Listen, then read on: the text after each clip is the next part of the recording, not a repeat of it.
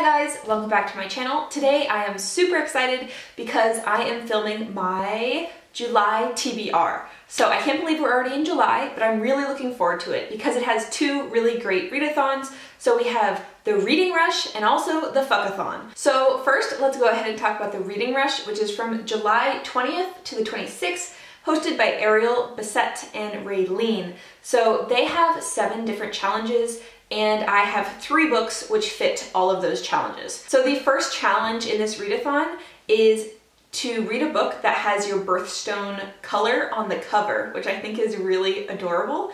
So I'm November, so my birthstone is citrine/blue topaz. So for this one, I'm gonna go ahead and read The House in the Cerulean Sea by TJ Klune. I've been really looking forward to this. So this has both colors actually. It has the citrine, like light pale yellow amber, and it also has the blue topaz color. This also works for the second challenge, which is to read a book starting with the word the. So we are following a 40-year-old social worker who is sent to this house on the edge of the sea, and it is a home orphanage for kind of wayward creature children. So there are little pixies and devils, sprites, and wyverns, which are like little dragons, and they're kind of the kids that don't get along with other kids. And I believe it is also an MM romance between the social worker and the man who runs the orphanage, and I'm just like, I love it. I also love TJ Klune, so I am super excited to get to this one. So the next book, I'm also combining 2 challenges, and one is to read the next book you touch,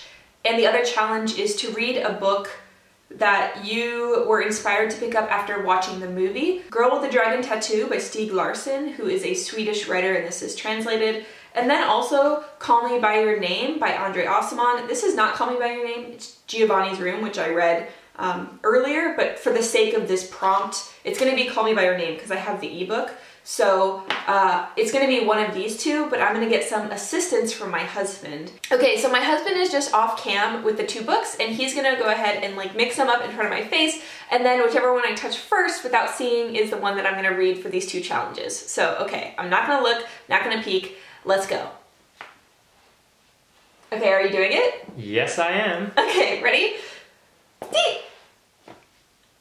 Ta-da! Okay, so the answer is Call Me By Your Name by Andre Aciman, who is an Egyptian-American author, and this is an MM romance set in the summertime. I've been meaning to read it forever. Call Me By Your Name is one of our favorite movies of all time, like one of the best romance movies of all time, in my opinion. My husband's agreeing with me. And yeah, so I'm really, really looking forward to this. And it does check off 2 of the challenges. And the final book that I'm gonna get to for the Reading Rush is The Electric State by Simon Stalenhag. This is a Swedish translation. This one checks off 3 of the Reading Rush challenges. So it checks off book that you're gonna read entirely outside of your house.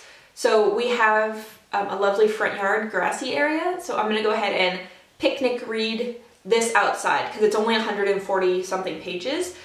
This also works for a book in a genre you want to read more of. So this is translated, and I'm really trying to focus on books which are translated or outside of the US and UK, so it works for both of them. And the last challenge that it works for is to read a book that takes place on a continent you don't currently live on. So I currently live in Australia, and this is set in North America, but like a fictionalized North America, but still. So Australia to North America, so I'm safe. So the 3 that I will be reading for the Reading Rush specifically are House on the Cerulean Sea, Electric State, and Call Me By Your Name by Andre Aciman, and I am freaking pumped. Let me know down below if you are also reading for the Reading Rush. It is a week long, so I like to try and read fewer books so that I can actually accomplish it, because I get like super stressed if I give myself 7 books in 7 days. So instead we have 3 books in 7 days, which is totally doable. The other readathon that I'm really excited to participate in is the Fuck-A-Thon, hosted by Noria at Noria Reads.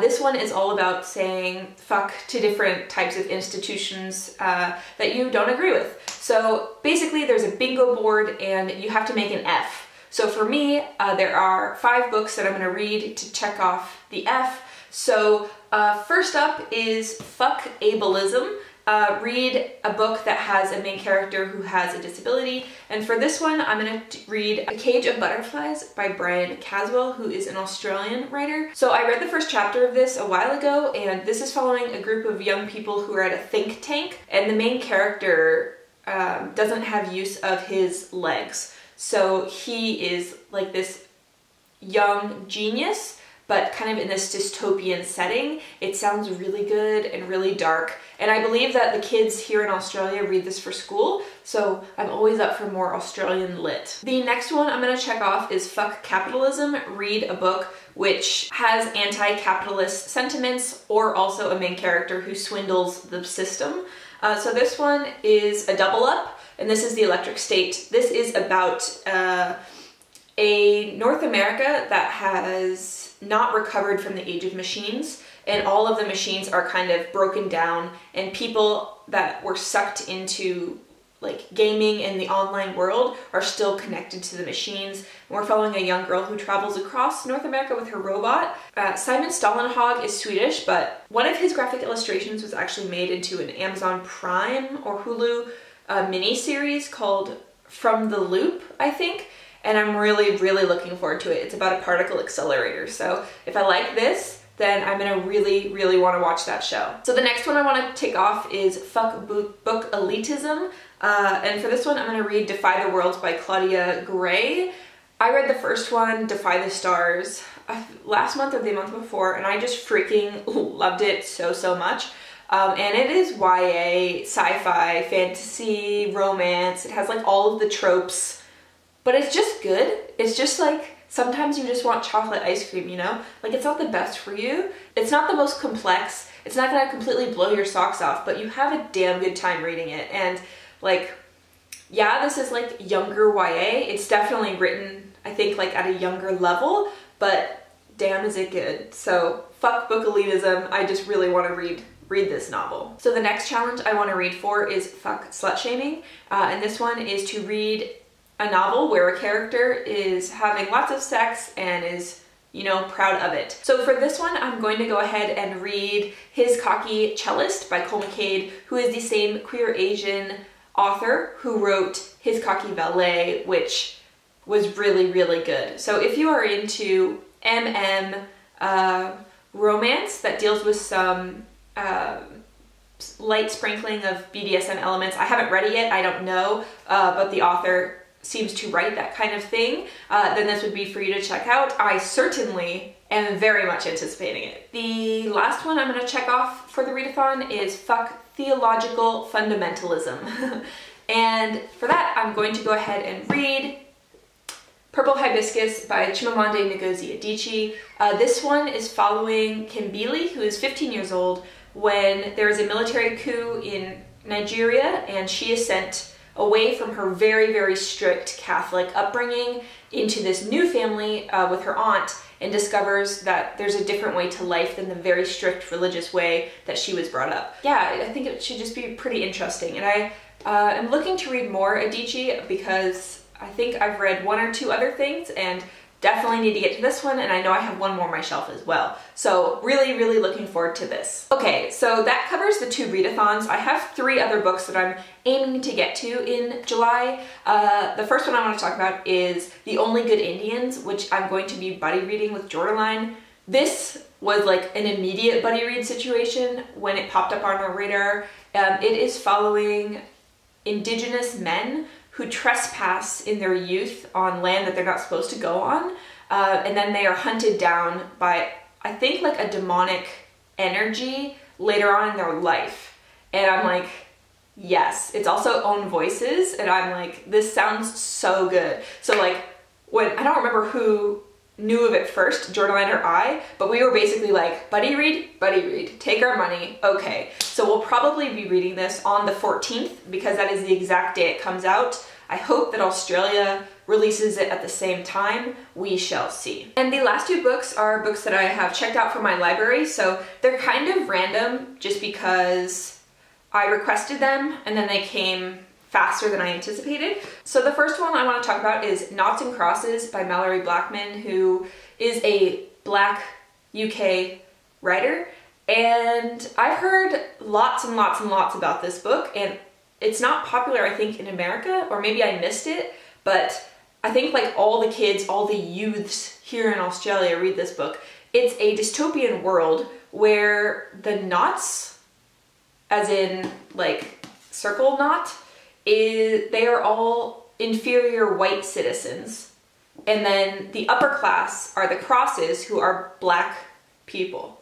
So it's like a reverse dystopian society. So it just sounded super interesting to me, and I never heard about it in America, but everyone here knows about it. Like when I got to the library to request it, she was like, oh, it's so good. And then when I picked it up, another librarian was like, oh yeah, I've read that, that's so good. And I was like, must be good. And the last one on my July TBR is The Book of Phoenix, Who Fears Death 0.5 by Nnedi Okorafor. So I recently, a few weeks ago, spent a lot of money in ordering books because all the stores were closed, and I had like a fit about like not having books on my shelves, which is ridiculous, but I just felt like I had nothing to read. So one of the things I ordered was Who Fears Death. It was published so long ago that it's no longer held in like bookstores. So when I ordered it, I realized that there's 0.5 at the library for some reason. They don't have number one, which is Who Fears Death, but they have The Book of the Phoenix, which takes place before the one I ordered. So this sounds amazing. The main character is Phoenix, known as an accelerated woman, who basically has all of these superpowers.